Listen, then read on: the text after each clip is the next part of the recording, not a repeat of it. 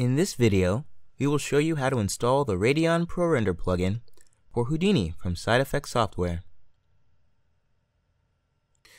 From the official AMD website, go to the Graphics drop-down menu and navigate to the Download sub-menu from Radeon ProRender. From there, scroll down to find the Houdini version of the plugin. There it is. You can select from Windows, macOS, or Linux.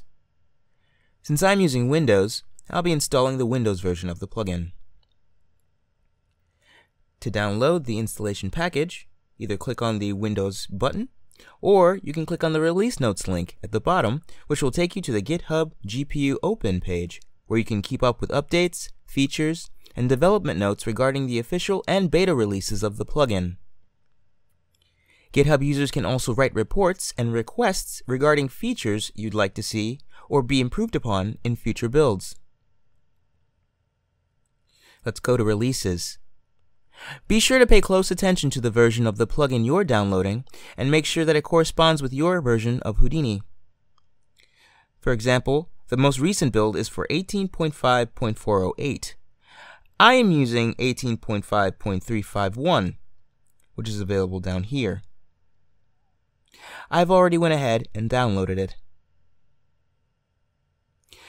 Once your download is complete, unpack the zip folder and open the folder located inside.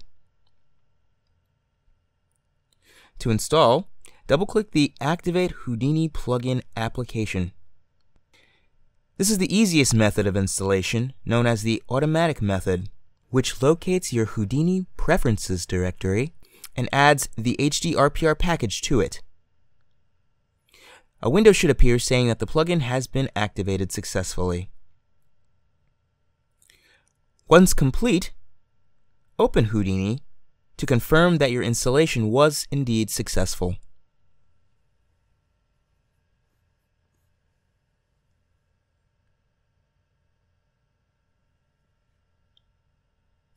Upon opening Houdini, your main drop-down menu should now have an RPR, or a Radeon ProRender option, between Windows and Help. Also, to confirm your build's directory location, go to Help, select About Houdini, then check the Show Details button, and scroll down to find the RPR plugin information.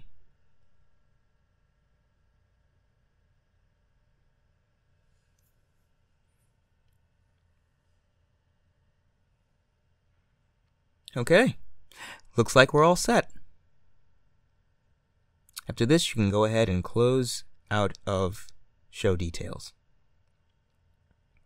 Next, let's take a look at how to put RPR to use in Houdini.